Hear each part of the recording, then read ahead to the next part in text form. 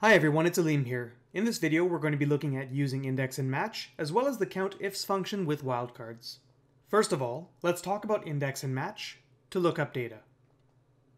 Before we do that, let's go back to a function you've probably seen many times, the Vlookup function.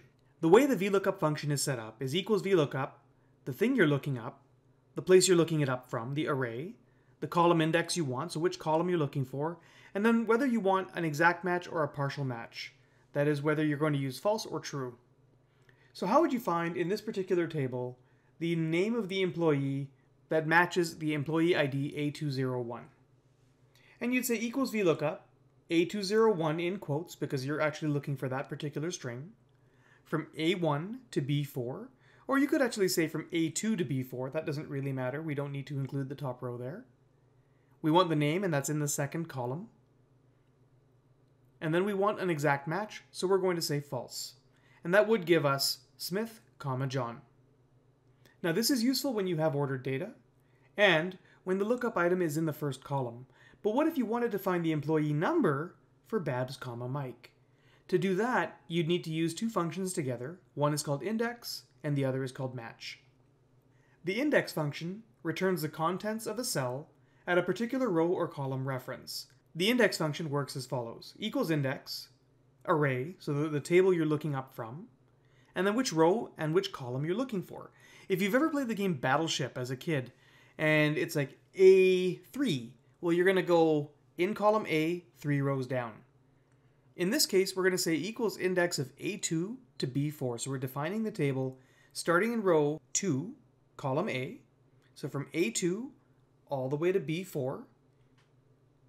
You want the thing in the third row and in the first column. So equals index A2 to B4, comma 3, comma 1 would return A206. Now usually we don't know the row, so we need to look up which row we actually want. And to do that, we're going to use a function called match. What the match function does is it returns a relative row number in a table that you specify. So equals match, quote, Babs, comma Mike, from B2 to B4, and then we want an exact match, so comma 0, that would return 3. And a quick plug for MrExcel.com, there is a really good tutorial at the link that's shown here on the screen. Now that you understand the index and the match functions, let's put them together. What we're looking for is a function that says equals index A2 to A4, comma 3, comma 1. But if we don't know what row we're looking for, we're going to use the match function to give us the number 3 instead of just typing in 3. So instead of 3, we're going to use match Babs, comma Mike, B2 to B4, comma 0, and sub that right into the formula. Equals index of A2 to A4, match Babs, comma Mike, in B2 to B4, comma 0, and then we want comma 1. The comma 1 specifies that we're looking for the thing in the first column of the table we specified. So our index function here is only in column A, but you can use index across multiple columns in an array. So if you're doing that, then you have to specify which column you want as well. If we put anything other than 1 here, this would be undefined, because we really only have one column in this particular data set. Let's take a look at an example. In this spreadsheet, what we have in column A are a series of names, and these happen to be the students sitting in the front row of my last lecture. So we've got John, Mike, Frank, Michelle, Ruby, Kayla, Avi, and Khalid. We've got some random salaries that I generated, anywhere from $60,000 up to $250,000. And those are some fictitious salaries here. And we're going to use the index function first. If I type in equals index, A1 to A8, and then I say I want the third row, right? Our row number is 3. Because I'm only working within one column here, I don't need to specify a column number. When I hit enter, I get the name Frank. Frank was the third item in the array that I defined. Now I could have also said equals index A1 to B8. So here I'm specifying this entire table. And if I'm defining the entire table, I would need to say I want the third row, but I would need to specify that I'm looking for the thing in the first column, right? Because I want the name. If you are going to go from A1 to B8, then here you would need to specify which column number you're looking for as well. Let's take a quick look at the match function. If I say equals match 89,707 from B1 to B8, and here I'm specifying that I want an exact match. The match type can be lesser than or greater than as well, and if you want to replicate the functionality of Vlookup equals true, you'll use 1 here instead of 0. So what the match function is doing here is it's going to look in this table, and relative to the table, the place where it finds 89,707 is the first, second, it's the third row in that particular table. Finally, I can put these two things together to return the name of the employee who matches the salary that I type in this box over here. Once again, I'm going to color my inputs as blue, and I can type in any salary I want, let's say 62,005, and we should see the name Ruby appear down over here. So to show you how this would work, I'm going to say equals index, open a bracket. Now I could either define the entire table, or I could say I'm just looking for a name, so I'll go with column A, A1 to A8. The row number I'm looking for is where I find the salary in cell E8. So what I'm going to say is match. The thing that I'm looking for is whatever is in this cell over here. My lookup array is the range B1 to B8.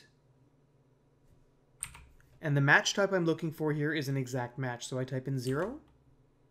I close the bracket. I close the other bracket. And I hit enter. And you'll see that I get the name Ruby. If I type in the salary for anyone else, let's try Frank. So 89,707. And I'll get the name Frank. So we can type in any salary there and we will get the right output. Notice here, if I type in a salary that doesn't match anybody, it's going to give me an NA or a not found, because there the match function was unable to find a match in the table that I was looking up the salaries from. We can use something called validation to minimize input errors by whoever we send our spreadsheets to. So let's take a look at the next example here. By the way, a useful keyboard shortcut there is Control page down to switch between tabs. So once again, we've got Frank, and we've got the number 3 here. We've got our salary in cell, in this case, E7 equals index. The array we're looking in is that, and we're looking for the name of the employee, or we're looking to return the name of the employee. We'll get the row number using the match function, so equals match. The thing we're looking up is this salary over here. And we're looking that up in this array here. We want an exact match. Close the bracket, hit enter. Now, what I wanted to show you here is I can control the input that people are allowed to put into this cell, in cell E7 over here. And the way I can do that is with what's called validation. To do that, we'll click on Data. We'll go to Data Validation. Click on Data Validation. Under Settings, go to Allow and choose List. Now there's lots of things you can limit over here, but in this case we're choosing List. The source of the list, we'll choose the salaries over here, B1 to B8, and then say OK. What that does is it gives you this little drop down over here, and when you click on it, the only things that you're allowed to choose from are the salaries that were in the list of acceptable salaries. So now we can choose any salary here. We'll get the appropriate name of the person who earned that salary. Let's take a look at one more example. In this last example, I've updated it a little bit. We've still got the names of those people here in the first column. I've got annual sales. I'm actually going to give this a name, annual sales.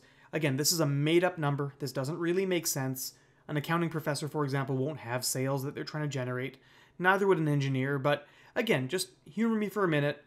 What we're going to do is we're going to calculate the amount of bonus that each of these people earn. And the way we're going to compute the bonus, according to this example here, is by looking up how much they earned in annual sales, and then using the bonus structure. If they earned at least $50,000, but not more than 80, then their bonus percentage would be 1%, and so on. So we need to calculate the bonus. To do that, over here we're going to say equals Vlookup. The lookup value is the sales amount. The lookup range is this table array over here. I've defined it as table 1. If you didn't, you could use F4 to lock in your reference. The column we're looking for is column number 2. We want that percentage. And here we're going to specify that we want a true match. We're not looking for an exact match, we want a true match. And this will give us the percentage. We still need to multiply that percentage by their annual sales. So times, and then click on annual sales. When you hit enter, we'll get $7,492. And what that's saying is $149,835 matches 5%. 5% of their annual sales gives you $7,492. Now we can take this and drag it all the way down, but we'll do that in just a second. The next thing we have to figure out is what would be the next bonus category. Now to do this, we're again going to use index and match, but this is not as trivial as just looking it up, because now we don't want to find the bonus category that matches their annual sales. We want to find what was the next level of bonus category had they earned even more money. So for example, someone earning $149,000 is currently in the $100,000 category. The next level up would be the $200,000 category. To do this, we need to be a little bit creative. We're still going to use index and match. So equals index. The array we're looking for is the first column over here. And again, you could specify this as I2 to I8 if you wanted to as well. I've already named the table, so that's why it's looking up this way. The row number we're looking for is the one after the one that matches the annual sales we're in. So here we're going to say match. The lookup value is still the annual sales amount. The lookup array is still our array of salaries. Our match type here is a less than match, so we'll type in 1. I close the brackets here. This right here, as you know, will return 100,000 because that is the salary where we're at least 100,000 but not up to 200,000.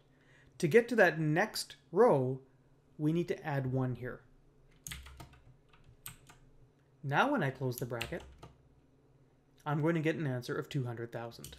Now I can calculate by how much they missed the next bonus category by subtracting 200,000 minus 149,000. And finally, I can check whether or not that amount is less than $15,000 equals if that is less than 15,000, then yes, otherwise no. And you could use true or false here if you wanted to as well. So 1 or 0. Okay, so we've got the first row completed here. We want to copy that all the way down without ruining my formatting. The easiest way to do that is to copy all of this to the clipboard. Control C. Highlight the range over which you want to paste it. Alt E, S, and here we want to paste the formulas. So we click on formulas and say OK. And that copies the formula all the way down without getting rid of my nice dark line over here. Just to show you, had I done it the other way and just double clicked, that's what would have happened, and it looks awful.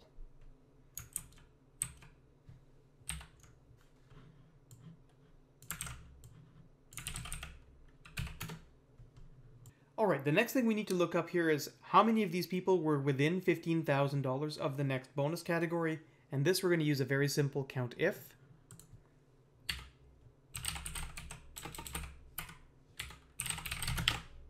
Equals COUNTIF. Specify your range. My criteria is yes. We put that in quotes, we hit enter. And we can see that 4 people were within the next bonus category. I realize you could have just counted these, but if you had a million rows of data, that's not something you'd want to do.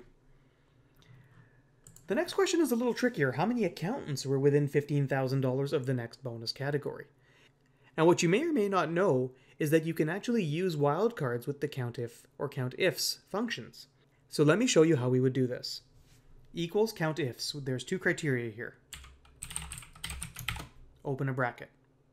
My first criteria that I'm looking for is whether or not they earned less than $15,000. So let's look for whether or not column F is equal to yes. Highlight the range. My criteria is yes. My second criteria range that I'm looking for is whether or not their job title has the word account or accountant in it.